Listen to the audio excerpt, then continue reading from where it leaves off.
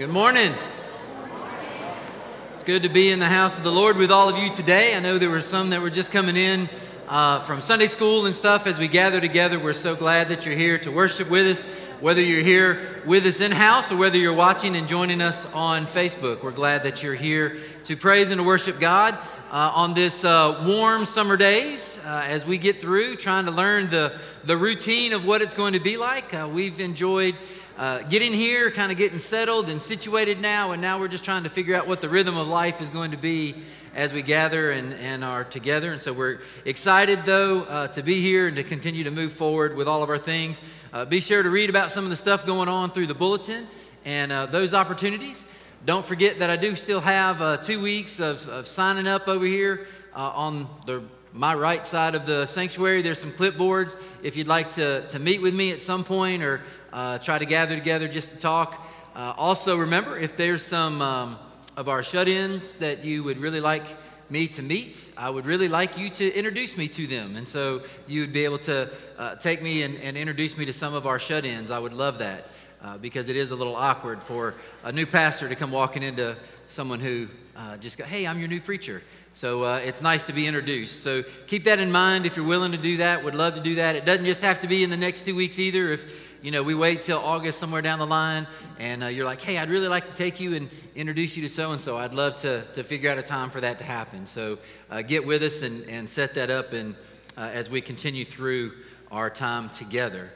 So excited again, as I say, to be here. We thank everybody for all the wonderful gifts from last week and the wonderful meal. Just have really felt like part of the family and welcomed here in Brandon and at Crossgates. And so I want to thank everybody that had a hand in doing all of that. I won't try to name any names because I don't really know any names. So we're trying to figure that out as well. But we are glad to be here. So as we begin our worship today, though, if you'd stand and join us as we sing, "O Worship the King."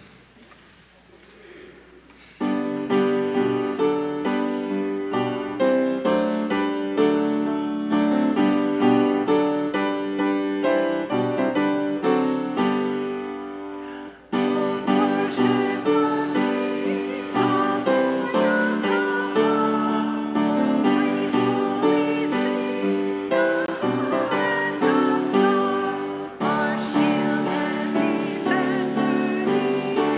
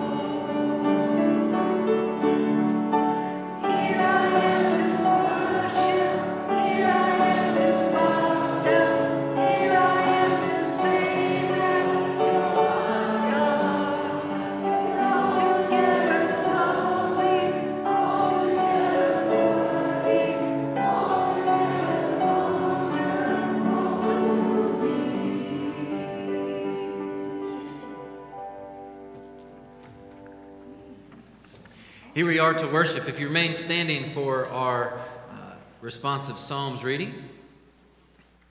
Sing aloud to God, our strength. Shout for joy to the God of Jacob. Raise a song. Sound the tambourine, the sweet lyre with the harp. Blow the trumpet, a new moon, at the full moon on our feast day. For it's the statute of Israel, a rule of God of Jacob. He made it a decree in Joseph when we went out over the land of Egypt. I hear a language I had not known. I reveal your shoulder of burden. Your hands were freed from the basket. In distress you called, and I delivered you. I answered you in the secret place of thunder. I tested you in the waters of Meribah. Hear, O my people, while I admonish you, O Israel, if you would but listen to me. There shall be no strange God among you. You shall not bow down to foreign gods. I am the Lord your God, who brought you out of the land of Egypt. Open your mouth wide, and I will fill it.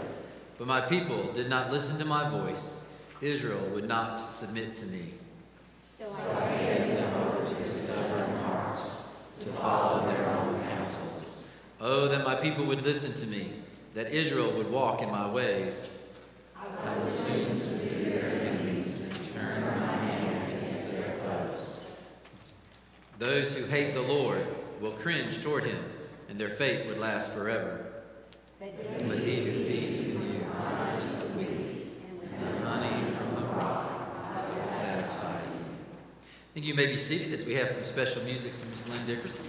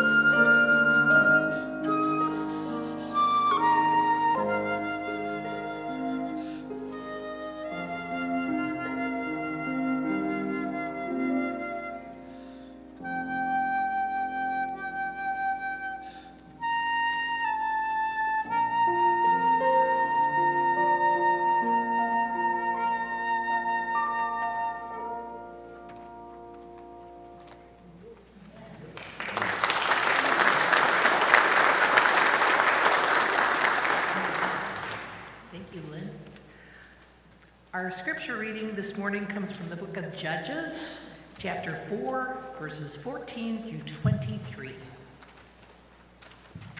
And Deborah said to Barak, "Up, for this is the day in which the Lord has given Sisera into your hand. Does not the Lord go out before you?" So Barak went down from Mount Tabor with 10,000 men following him. And the Lord routed Sisera and all his chariots and all his army before Barak by the edge of the sword. And Sisera got down from his chariot and fled away on foot. And Barak pursued the chariots and the army to Harosheth and Hagoyim. And all the army of Sisera fell by the edge of the sword. Not a man was left. But Sisera fled away on foot to the tent of Jael, the wife of Heber the Kenite. For there was peace between Jabin the king of Hazor and the house of Heber the Kenite. And Jael came up to meet Sisera and said to him, "Turn aside, my lord, turn aside to me. Do not be afraid."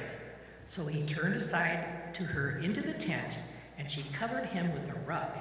And he said to her, "Please give me a little water to drink, for I am thirsty."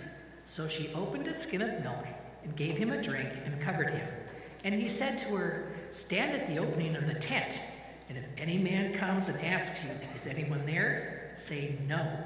But Jael, the wife of Heber, took a tent peg and took a hammer in her hand. Then she went softly to him and drove the peg into his temple until it went down into the ground while he was lying fast asleep from weariness. So he died. And behold, as Barak was pursuing Sisera, Jael went out to meet him and said to him, "Come, and I will show you the man whom you are seeking." So he went into her tent, and there lies Sisera dead, with a tent peg in his temple. So on that day, God subdued Jabin, the king of Canaan, before the people of Israel. And the hand of the people of Israel pressed harder and harder against Jabin, the king of Canaan, until they destroyed Jabin, king of Canaan. This is the word of God for the people of God. Thanks be to God. We ask our kids to come down now for our children's time as Sherry comes to share with them today.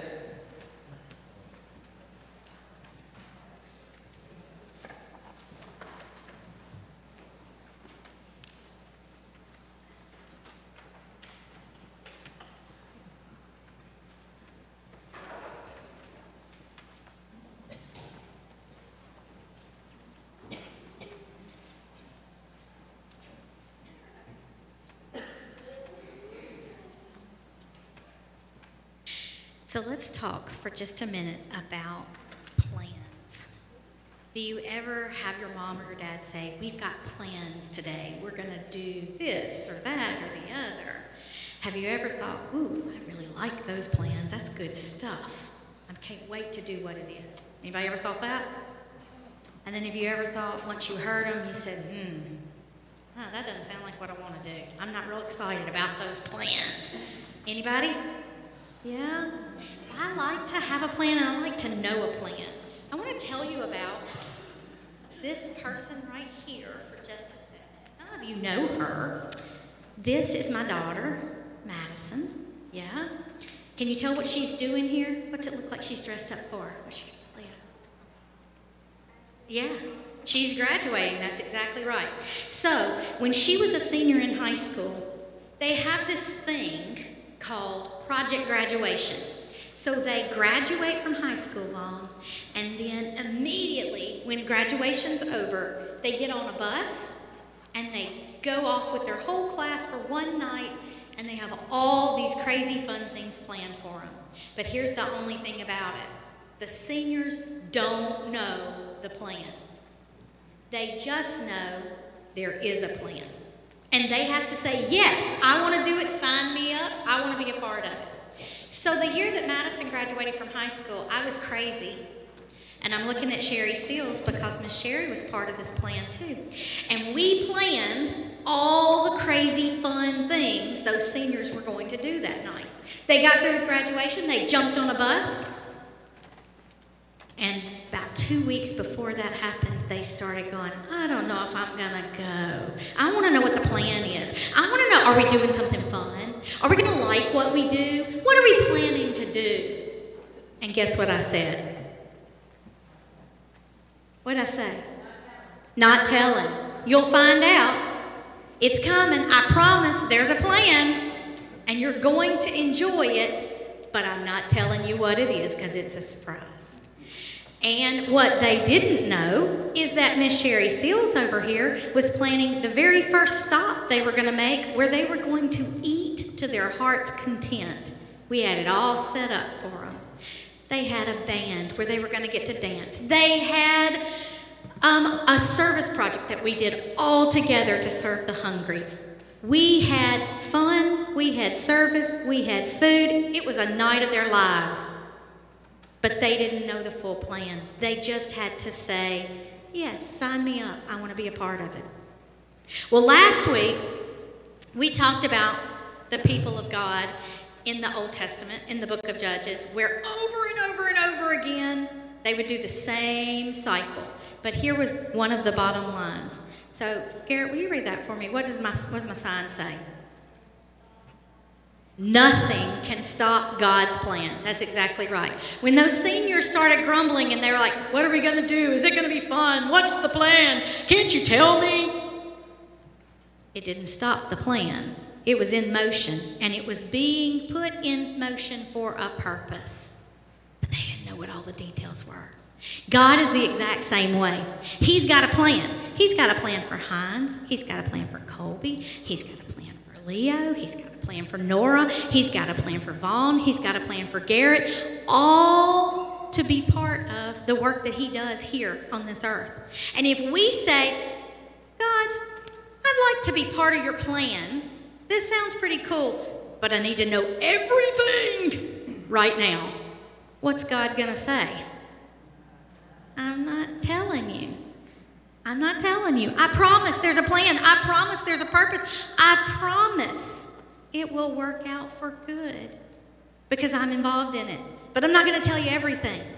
And so then Leo has a choice.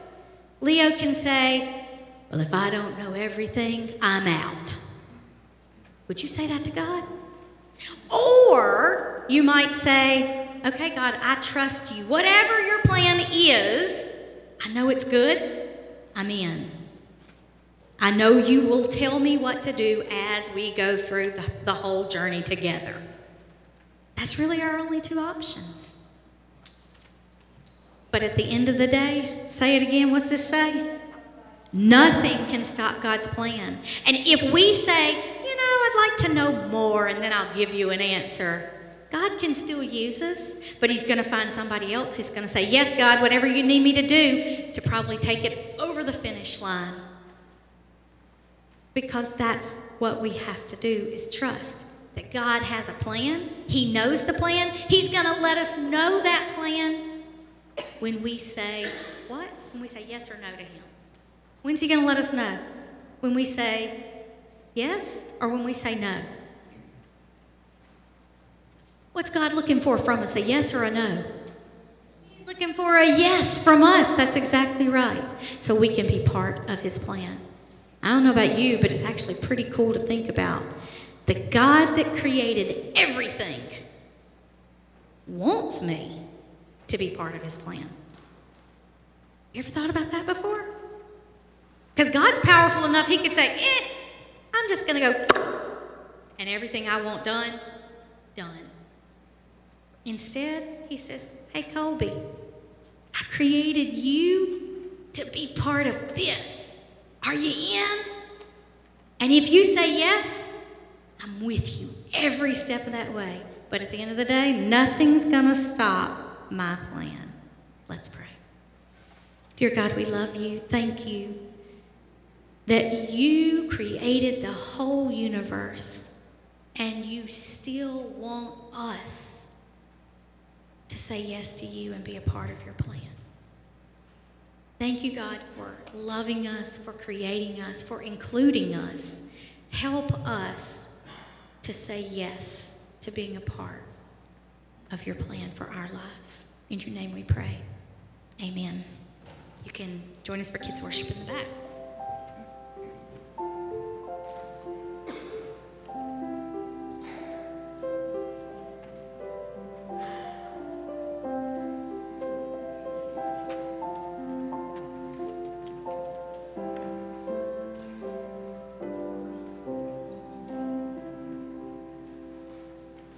Please join me in our prayer of confession.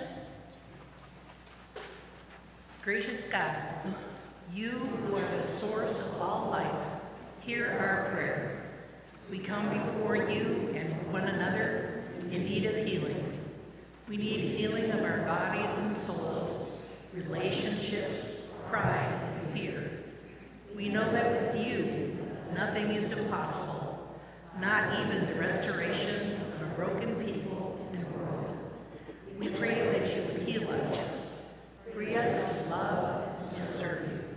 Amen.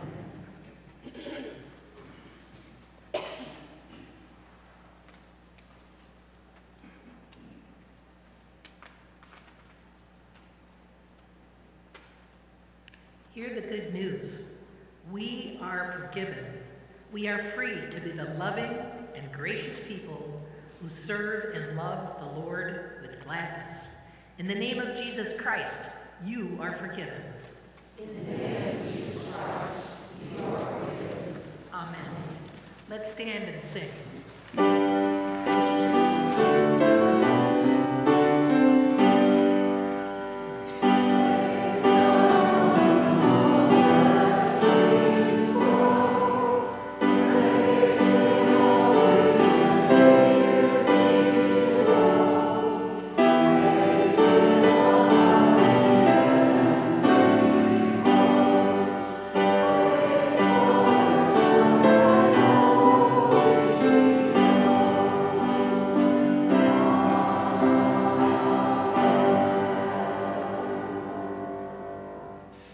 And now while you're standing, if you turn to your neighbor and greet them with the peace of Christ, as we have an opportunity to go to the back where the black boxes are to drop our offering in, an opportunity to go to the Lord and say, Lord, here is what I'm giving and returning to you as I give you your tithe and my offering. I pray that you would take it and use it to further your word into the world.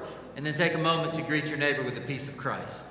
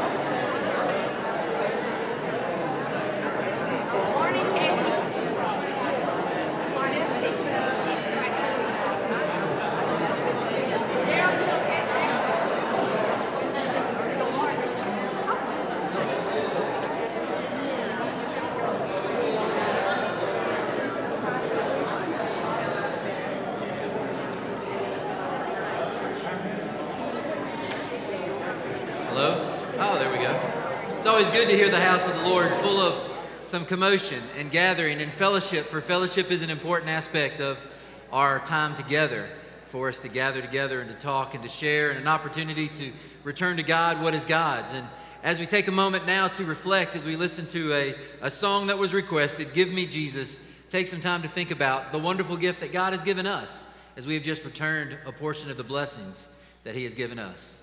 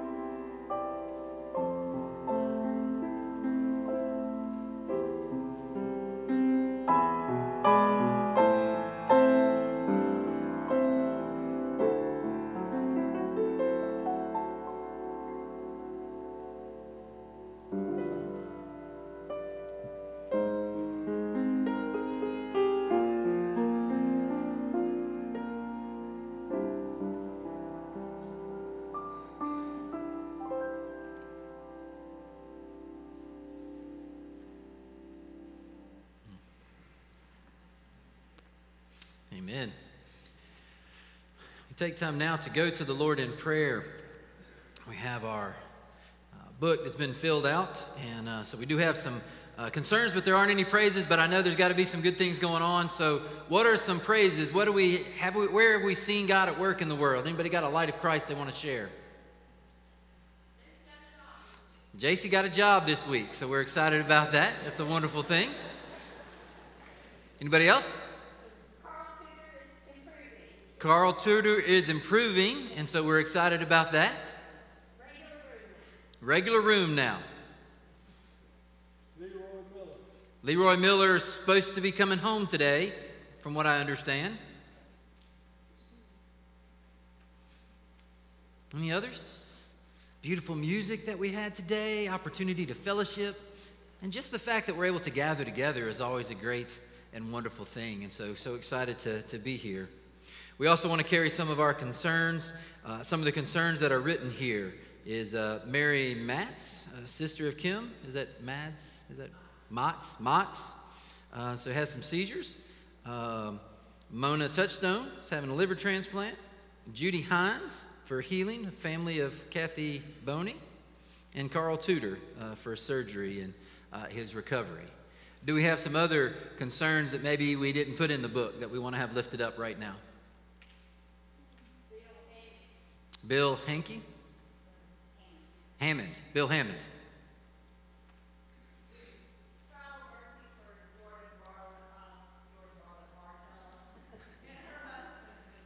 All right, traveling mercies for Jordan. They're traveling. All right, let us go to the Lord in prayer. Gracious Heavenly Father, we come to you and are so thankful for all the wonderful blessings that you've given us in our lives. We're thankful for the gift of your Son, Jesus, that he came, he lived, he died.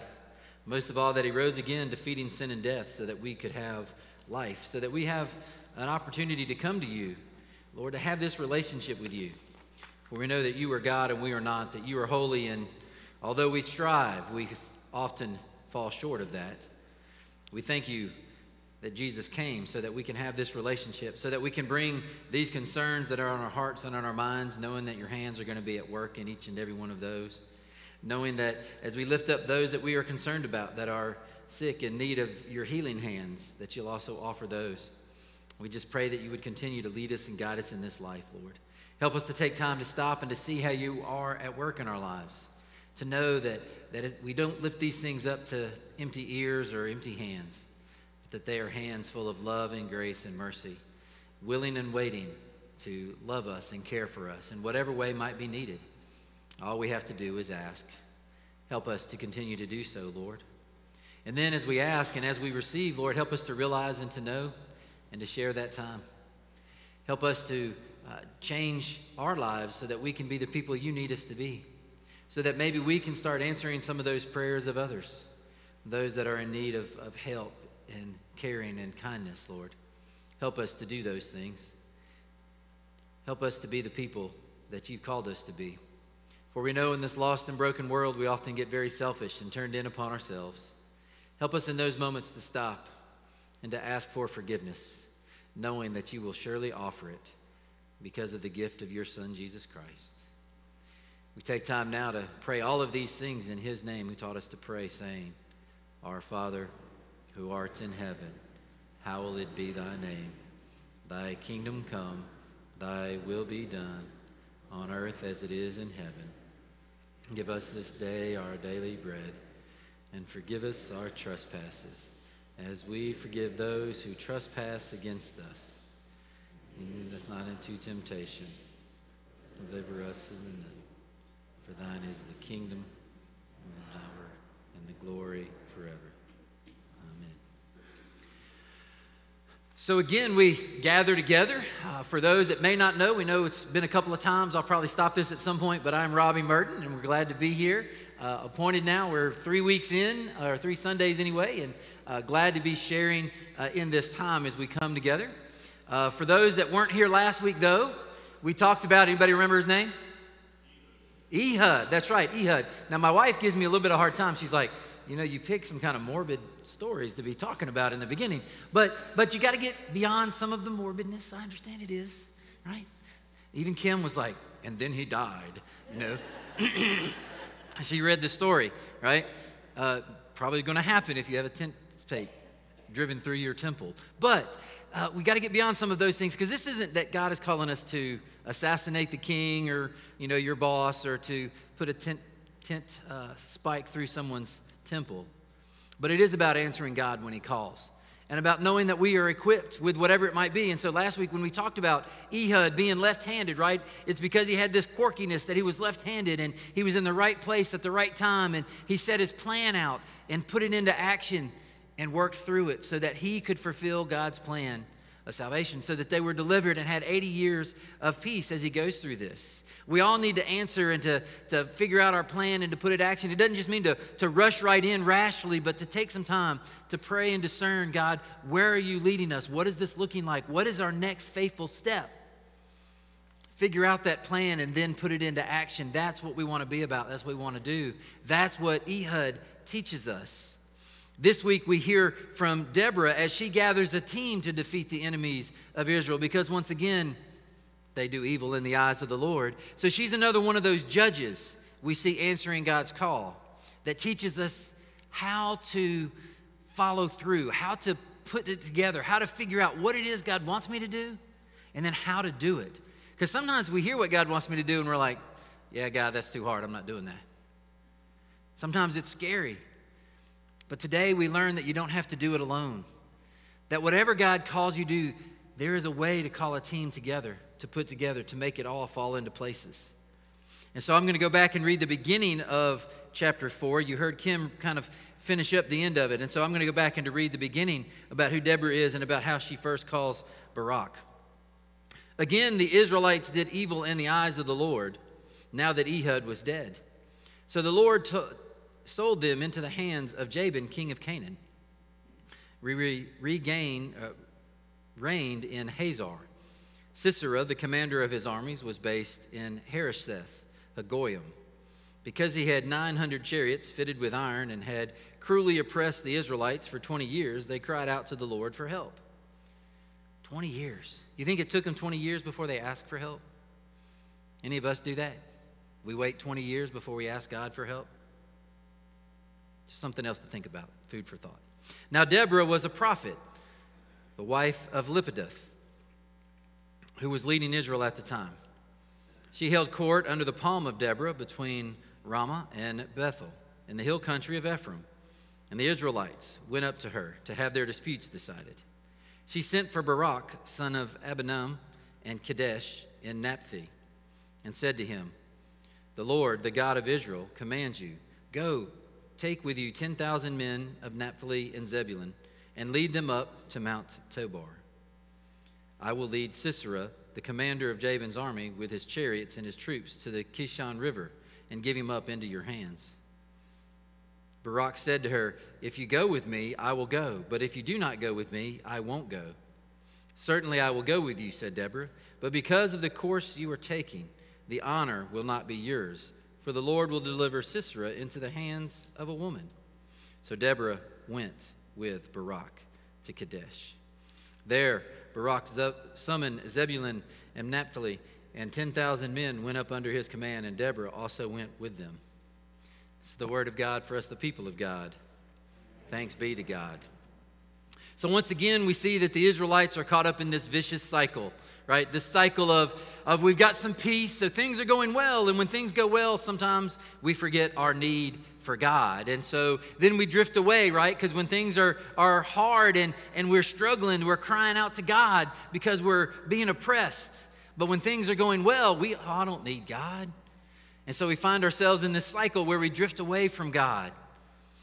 You know, and here once again we see the Israelites being boneheads, drifting away from God, and so therefore they are oppressed. Once again, they are taken over by Jabin, king of Canaan.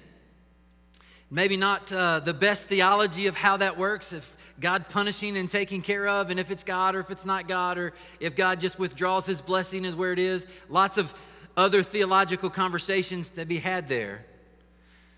But just know that we all find ourselves in this cycle at some time, how it works, what it may be. But the question comes back to, how do you cry out to God?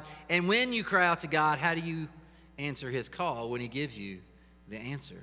How do you respond to these things? What is it that you do? So after 80 years of peace that Ehud brought, we are introduced to Deborah. And she's called a prophetess who is now leading Israel at this time. And so what does a prophet do? What is a prophet supposed to do? It's supposed to bring the word of God to the people, right? A prophet says, this is what God is telling us. This is where we are. And Deborah had to be pretty well respected. I mean, it even tells us later on that the Israelites would bring their disputes and let her judge between them.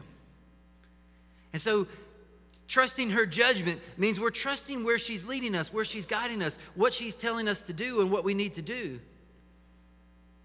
And so here it's clear that we see that she is leading or guiding, however it may be. The NIV says that she's leading them. The NRSV says that she's judging them. And either way, she is in charge, and they're coming to her, asking, what does God want us to do? We're crying out now. We've realized that we've messed up, that we've drifted away, that we're not doing what we're supposed to be doing. Tell us. How do we find that peace that we had before? Because we kind of like that a lot better than being oppressed. We kind of like having the peace of knowing that God is taking care of us, more so than where we are right now. So this text tells us that she calls Barak because God tells her Barak is going to deliver our people. And so she calls him up and he comes to her, which again, probably being a military guy coming to a prophet of God, a woman, it's probably something to kind of question a little bit, but he does, and he comes to her and she says, God's telling us it's time. God's going to answer the call. We need you to go and to do these things and to go and to share. And so Barak comes and he shows up and she's like, all right, it's time. What are you going to do? And Barak says, well, I tell you what, if you go with me, right? If you come with me, then I'll know that it's of God, and I'll know that this is what I'm supposed to be doing. And I want to make sure that I'm following the right steps. And so then there kind of becomes a question of who the real deliverer is, right? Like, is Deborah the one that hears God and is sharing it, or she calls for this help of Barak? And so there's some of these questions. But then we also see down the line that after Barak has kind of routed the army, and there's lots of different conversations about what happens to his 900 chariots, that it rained really hard, so they get stuck in the mud and they can't go anywhere. And so that's how the Israelites overthrow them. So once again, something God has done has led and really done the defeat of the battle. But they get him on the run, and Sisera's running away. And he runs to the house of Jael, who invites him in, lays him down, who has peace with his commander, Jabin. We're not sure. Maybe she's an Israelite. We're not real sure. We know that she's married to a Kenite. But she invites him in. And then she takes care of him. And then when Barak comes looking for him, Jael says, come, this is the man you're looking for. I have subdued him for you. So you get caught up. So is Deborah the one that brings peace? Is Barak the one that brings peace? Or is Jael the one that brings peace? Who is the judge here? The prophetess, the military leader, or Jael, the housewife who was in the right place at the right time? We get caught up in all of these things, and I would say and venture a guess that the answer is all of them. Because, folks, it takes a team. Teamwork makes the dream work, right? Teamwork makes the dream work. You got to have teamwork for this. It takes all three of them. Deborah probably is not going to win it all by herself. I mean, even Ehud, who laid the plan and made the assassination, but he had to come back and rally the troops. He doesn't really do it all himself. He needed help. And here we see Deborah saying, I'm pretty good at judging. I'm pretty good at listening to God and telling people what God is saying. But I don't know nothing about the military. I don't know how to defeat 900 iron chariots. And so she calls on Barak, who has that gift, who has that talent, and says, hey, I need you to be on my team. Can you come and do this? And then again, we see Jael being at the right place at the right time. That is used. That's what we've got to have. That's why we've got to have teamwork here. It's got to be something where we're working together and we're all kind of figuring out where we're going, like to find that new vision, to cast a new vision. Where are we going? What are we doing? How are we going to get there? It takes a team. It took a team to deliver Israel, and it takes a team for us to build God's kingdom here in Brandon at Crossgates. It takes a team for us to fulfill this purpose, to move in the right direction, to do the right things. They all have to humble themselves and play their role. Deborah can't stand up and say, I don't need Barak. Barak's not important. I can rally the troops. Maybe she could have. Maybe she wouldn't have. Barak can say, well, I don't really need Deborah. I'm going to leave her here, and I'm going to take all the glory for myself. But he doesn't, because he says, I want to have the word of God right there with me. I want to make sure that we're doing what God wants us to do and not just following what I want to do. Jael could have just not told him, said, oh yeah, no one's there. Could have just left him there. Could have let Sisera gain his strength and go back out and fight on another day. She's not looking for glory. She's looking for peace. She's looking to do the will of God. That's what we all need to be doing. Barak is needed, so Deborah calls him. Says, Barak, I need you to come and to share with me. Barak, I need you to be on this journey with me in what we're doing.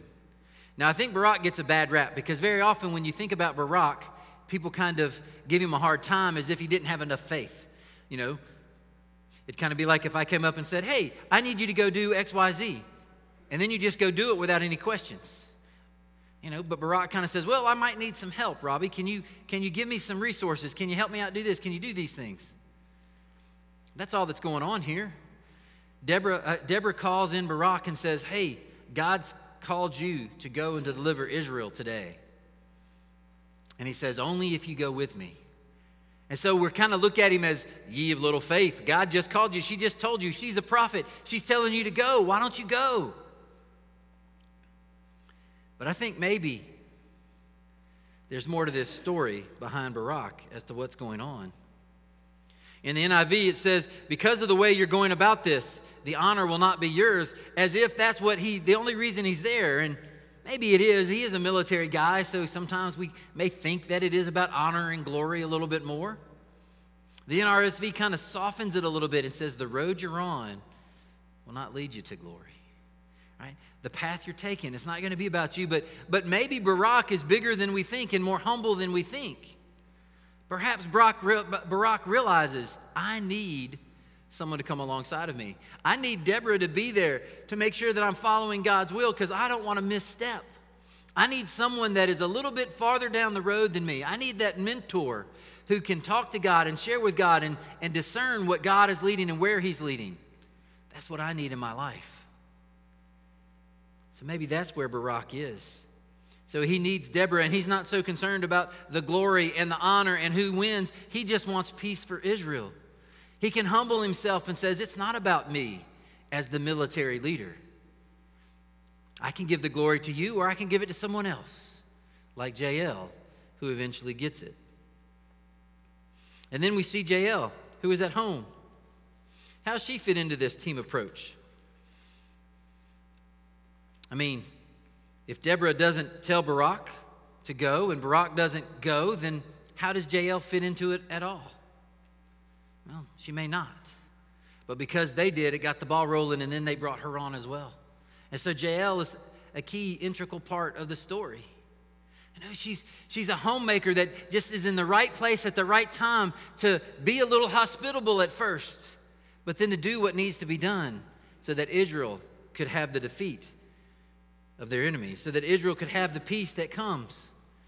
Sisera wouldn't have been on the run if Barak wasn't there. Barak wouldn't have been there if Deborah wasn't there. And Jael would not have been able to do what she did if she wasn't there.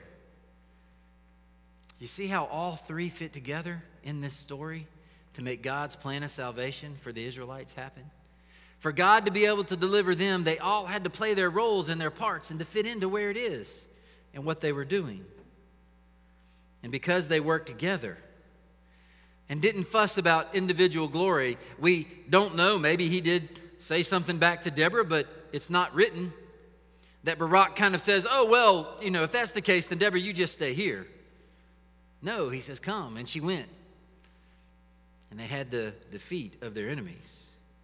It's about this team working together, going to do the right thing in the right place at the right time. The same thing is true here, thousands of years later.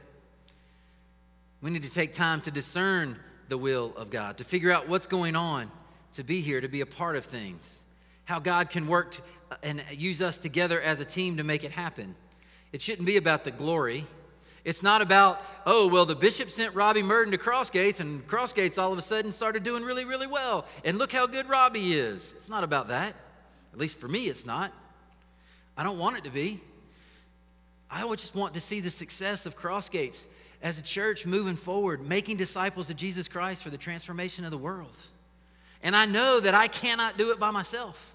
I can work hard. I can run myself in the ground. But if we have a team, life's going to be so much better for all of us and the way it's going to be. And I don't care if someone gets the credit here or someone gets the credit here. It's not about, look how good Robbie is as the preacher. It's about, look at Crossgates, United Methodist Church, making disciples of Jesus Christ that's making a difference in Brandon and Rankin County and hopefully beyond in the world.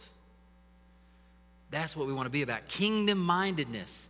Not that, well, you know, our youth group is bigger than Crossgates Baptist, or we do this better than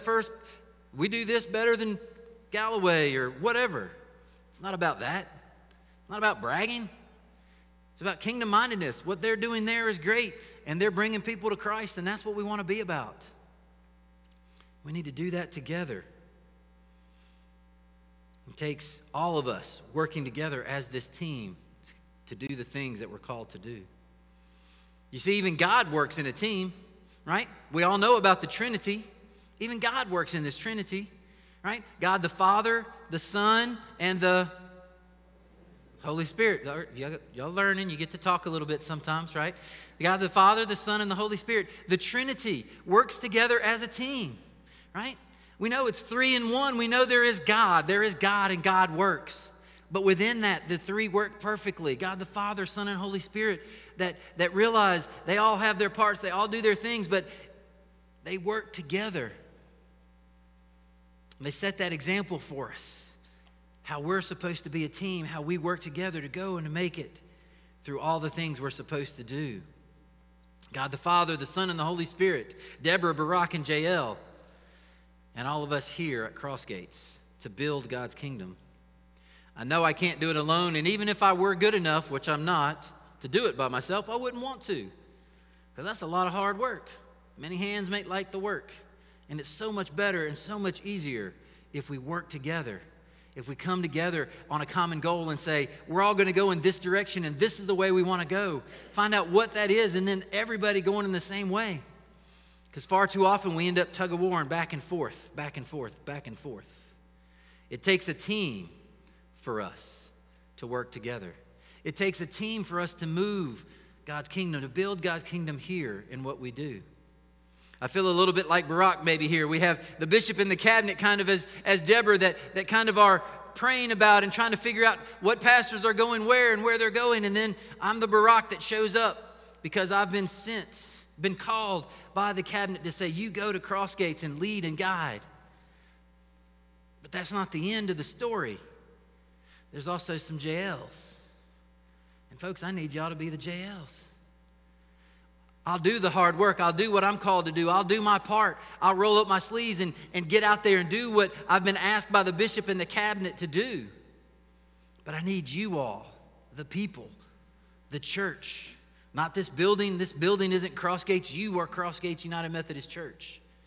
And I need you to step up and do, to answer God's call, to lead and guide, to discern what it is that you're supposed to be doing. What does that look like? Where are we going with all of these things? What are we supposed to do? As an ordained clergy in the United Methodist Church, we're ordained, meaning that we're set apart. That's kind of us answering the call, that we're set apart to basically 4 things.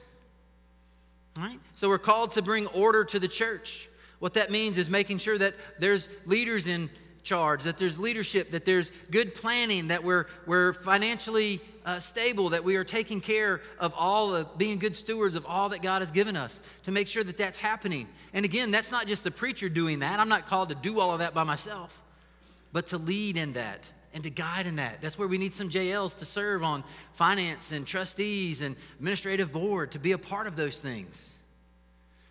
I'm called to bring the sacraments, to make sure that we have those opportunities to stay in love with God, like we talked about on that first Sunday, to make sure that we have an opportunity to bring people into the body of Christ through baptism, to make sure that we have the right ways and the right rituals and the right opportunities to be a part of the right theology of what it means for us to have communion and have that opportunity to stay in love with God and to bring people in through baptism to the body of Christ. I'm called to word, to bring the word, to preach and to teach, but I'm not the only one that is here to preach and teach. I'm called to make sure that we're following Wesleyan theology, that we're going through and trying to make sure that we know what the difference is and what it means to be a United Methodist. And then, of course, I'm called to serve, because it's not all about me getting the glory. Sometimes it is about me rolling up my sleeves and picking up chairs and tables and moving them. And I promise you, when it's called for that, I'll do that. You can ask my kids. They've been asked to do it their whole lives. And they're like, one day, Dad, we're going to go somewhere and we ain't got to do this. And I was like, that ain't never happening. You've always got to move tables and chairs, and someone's got to do it. I'm on staff at the happening, and Britt happens to be big brother over here. He's like going to crawl into the bleachers now. But he's big brother, and he talked about how someone came and just swept all the time and just kept cleaning up and cleaning up and cleaning up, and it just seemed like, that was their task. That was what they did, and that was so helpful and such a great thing that they felt like I was a part of the team. Sometimes that's what it is. It may not always be glorious. You may not always get to stand in front, but someone with a broom, someone dragging a chair around, putting a table up, that's all part of the team. You may not serve on the committee you want to be on, or you may not serve on this group or that group. You may not be able to do this or that. But I promise you there's something that God has for each and every one of you to be a part of ministry and mission at Crossgates United Methodist Church. And if there's not, then come talk to me, because we got to find something. We can certainly figure something out, not just to be busy, but to make sure that it fits into the plan, that it fits into the vision, that we are all moving in the right direction at the right time and where we go. Doing the will of God is a team effort. Even Jesus created a team. Even Jesus, the Son of God, when he came to earth, he didn't I'm going to do this all by myself. I don't need anybody. That's not what he did. The Messiah, the chosen one, the Son of God. I need 12 people to help me get this done. And those 12 turned into millions through the years. So how about it? Are you willing to step up? You willing to serve?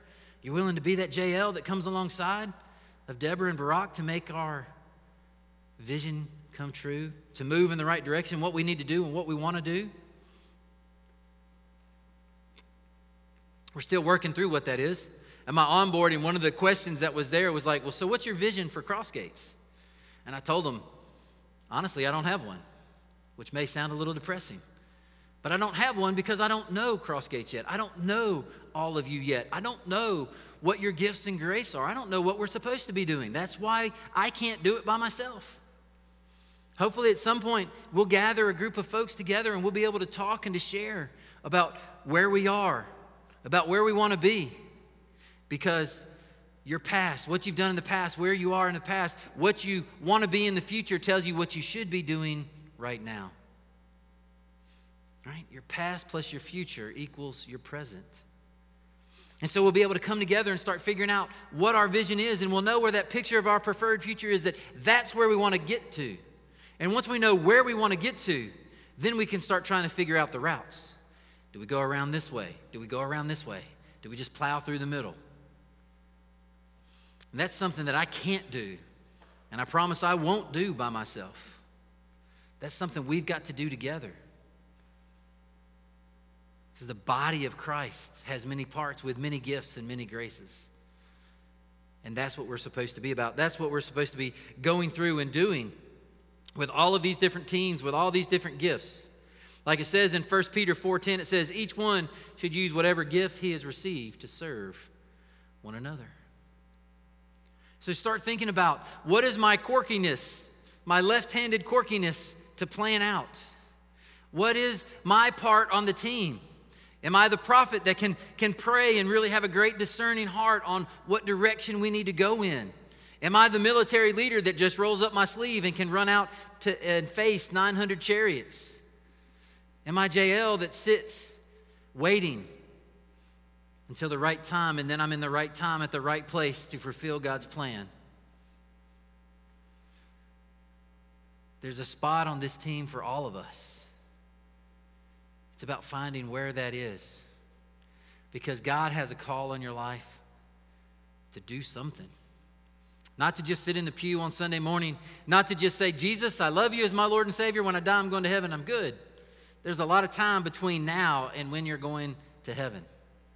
What are you going to do with that time? How will you become part of the team that makes a difference, that begins to build God's kingdom, that brings more and more people to the team, more and more people to the body of Christ? That's what we're called. That's what we want to be about here at Crossgates, building God's kingdom. Folks, I can't do it alone. I can't even do it with the staff that you've given me, as great and wonderful as they are. One of the things I hope I never hear, well, don't we pay them to do that? Because you don't pay us to do that. You pay us to lead and to guide. You pay us to be part of the team, leading and guiding you to do that. We're all called to it. Don't say, oh, well, Faith's got the youth. We don't have to worry about them. Sherry's got the kids. We don't got to worry about them. Kim's got music. I don't have to do that. It's not true. They all need help all the time.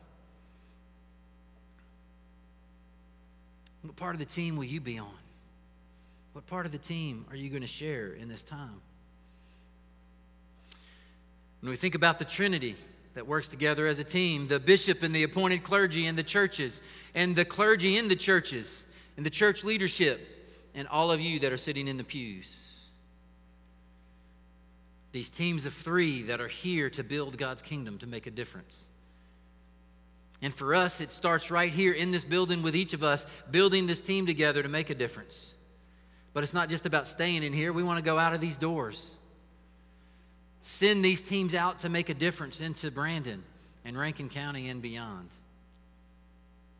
so that people can come to know who God is, who Jesus Christ is as their Lord and Savior. But we need you to do it. So will you be part of this team? Amen. Our final song is We've a Story to Tell to the Nation, and I picked it really because of that first word. We have a story to tell. Not Robbie the preacher, not Kim the music person, or Faith the youth person, or Sherry the children's person. Not the staff, not the bishop, not the cabinet. We, the collective we, as we talk about in our church. I guess we're not really doing it now. Our other bishop, the power of we, that we can make a difference. Not just one of us, but all of us to make a difference. Stand and join us as we sing.